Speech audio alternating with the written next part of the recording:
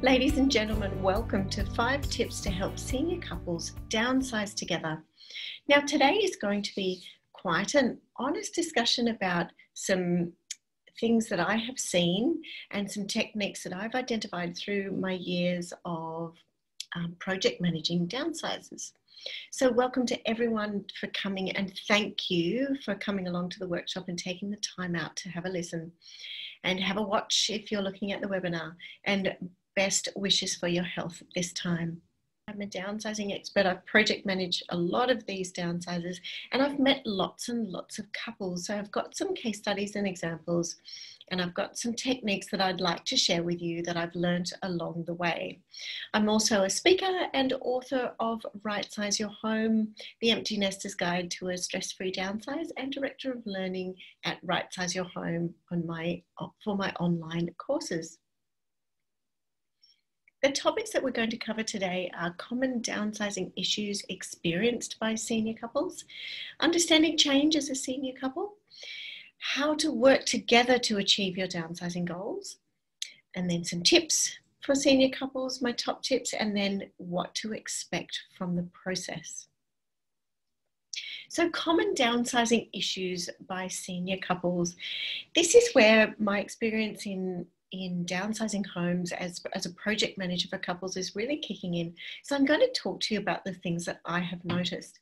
You may be able to identify with these issues, and if you do, then you're definitely at the right webinar or podcast. And we'll also talk about some solutions and remedies for these issues. One of the big ones, probably the first one does and one doesn't. So within the couple, one person is keen and one is not. And I've even had circumstances of where someone has completely ignored it, and to the detriment of their relationship. So there's often, over the past few years in a relationship, you may have identified one as the doer and one as the idea generator. Then the other side of that is that that person can actually put their heels in a bit and doesn't want to do anything. So you may identify with that. One does, one doesn't. I've often found in a couple that one can also be quite consumed by the stress and be overwhelmed. And then there's another that wants to get on with it. Although feeling, yes, there is quite a lot to be overwhelmed by, and they may be overwhelmed themselves, but they might process it in a different way. So one is more keen to get moving on, or one sees a bigger prize, I guess, at the other end of the work that's facing you. That bigger prize, or that perception of what is at the other end, can be a mismatch of end state. So the desires can be quite different, because one may find that end state more attractive than the other. Also, from one side, there may be a reluctance, and the point of where that has come from is that it feels like it's an end to an era. So our couples may have often had 10, 20, 30, 40, you've heard me say this before, 50 years in a property, and it really can feel like the end of an era. And there may be some reluctance to letting that go. It may also bring on a realization that you're actually getting more senior in years, and there is some reluctance to potentially accept that as well. It could also be that the job is too hard. It may be overwhelming for a number of reasons, and the amount of work is a big one of that.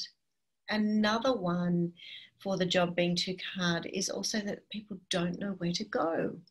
So big project, too much to do, not sure where to start, and then don't know where to go can often be those overwhelming factors, and it makes it all too hard. I often hear I've heard my clients reference to the point that they might be thinking it's actually easier to stay than go. All right, and one links the process to losing control. That's another downsizing issue. So where someone has spent years building the home, the family growing up in the home, and then actually getting to the point where they are so used to controlling the situation and the home and the life and everything that goes along with it. But letting it go may be actually a sense of failure or loss of control. You've spent all these years upsizing. So as one of our lovely participants in one of my workshops says, all these years upsizing, I don't want to capsize at all. On the flip side of this, we need to think about the actual mindset as a couple. So where one is differing in an opinion to another, often there's a lack of meeting of the minds, I guess, and how they jointly feel about this. Now remember, a couple brings strength. So a couple with good meeting of minds, with alignment of goals, brings strength. It's twice as strong, actually more so. So I'd like to understand, or you to think about understanding, who is your couple.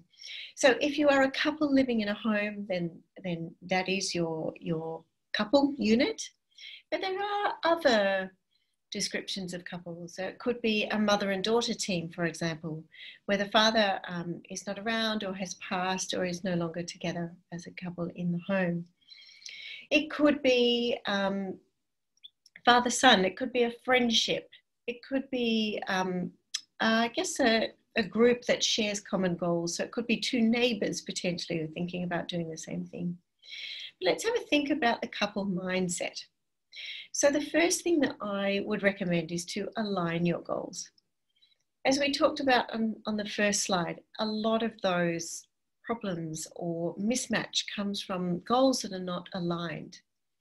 And then that builds resentment and frustration in one party and the other for different reasons. So if you do have a meeting of the minds and you do talk about the mindset as a couple, where they've joined forces, aligning goals can actually determine the strength of that force. So what do we want to do together? What is the time frame that we'd like to do? What is the mud map, for example, of the actual project plan? So if you can talk about aligning your goals, it will more than double the strength of the actual project, the force that's going behind the project, and your shared effort will be far easier to work with. You are in this together. If you can share that vision, then it's important then to actually do that mud map and set out that combined path. So by that pathway, I mean joining the minds to travel down that pathway and actually create those plans. You will find that you can enjoy it so much more. You will find an extra element of strength, and you will find that that strength more than doubles when you're both in alignment.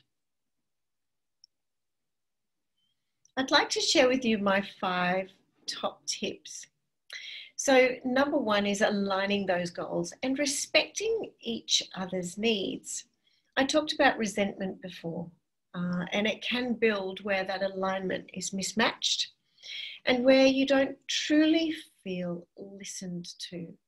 So it's so important to actually give your couple partner or your other member of the couple the time to air their feelings, the time to talk about their needs, and also respectfully listen to the other side to make sure those needs are heard. It's very important to understand the whole journey that you're going on and understand the impact of change. So I have done another webinar on change, and it is absolutely critical to understand that cycle of change and the emotional impact that it does have on you.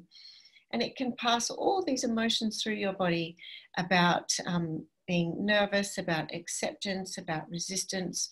There's much more to it. So it really is important to acknowledge that change cycle and respect each other's needs when you're setting those goals.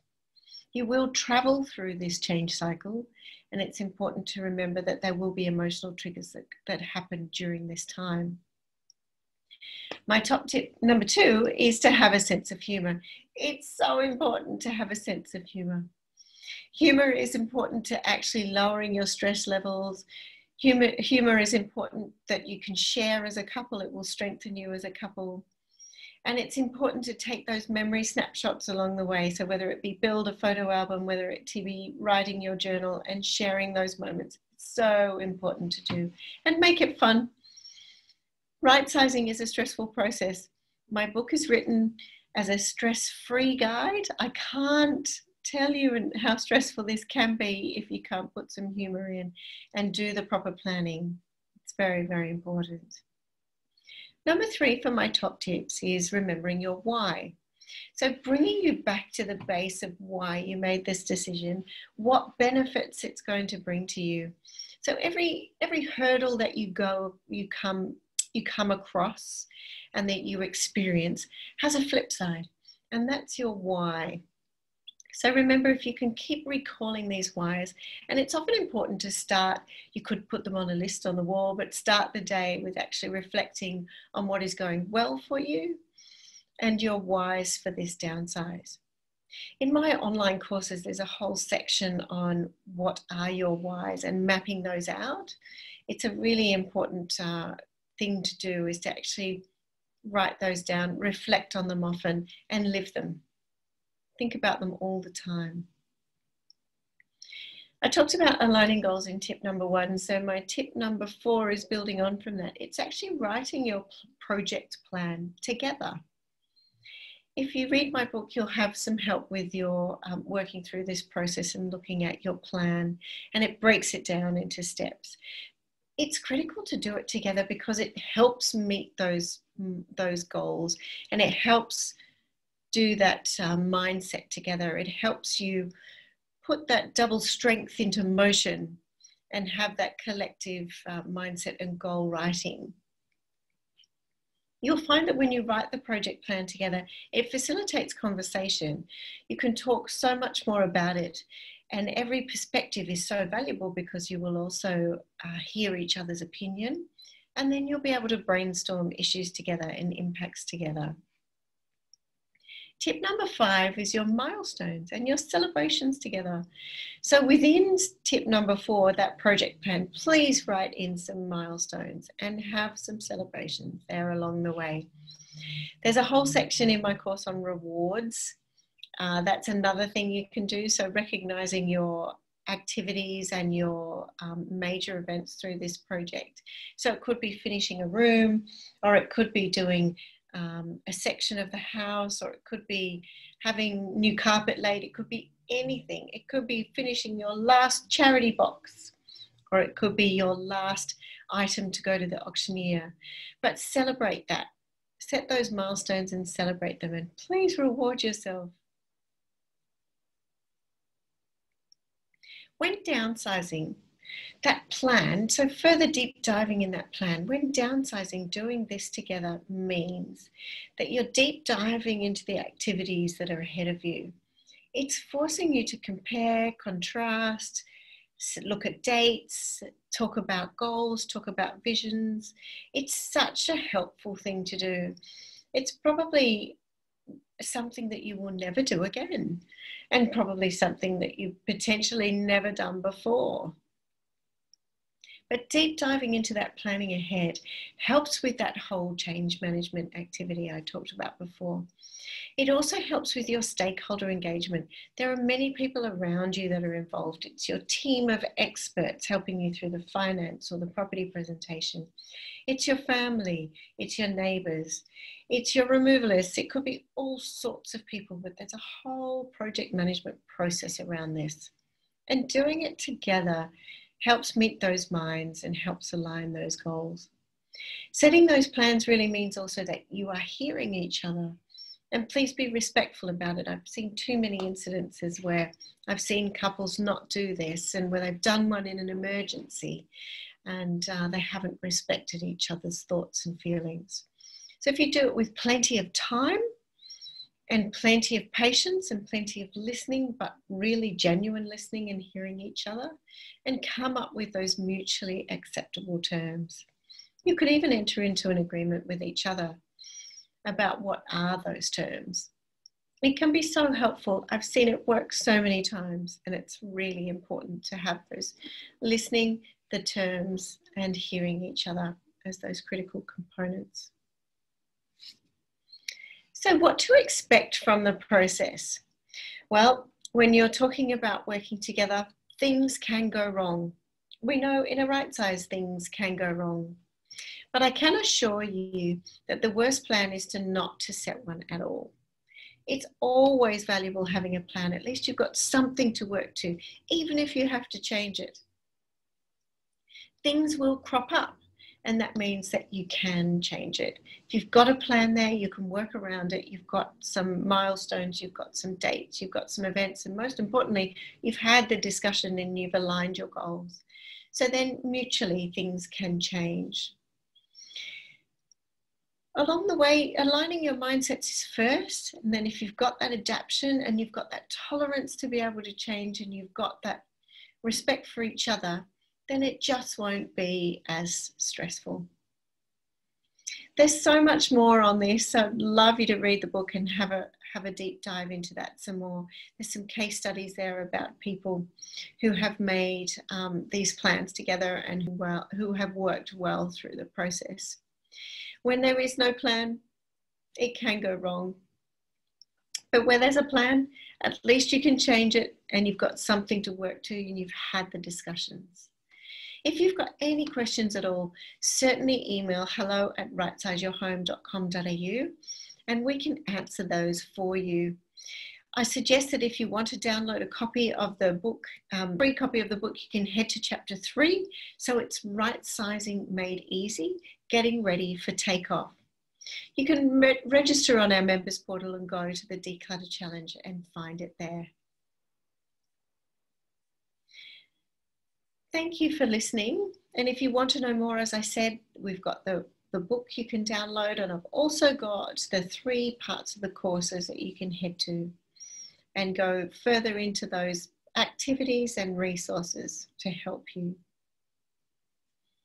Next workshop coming up, stay tuned, there's more exciting content. We've got the 7 secrets to property selling power, and that's to help you maximize the profit and maximize the potential in your home. So thank you for listening.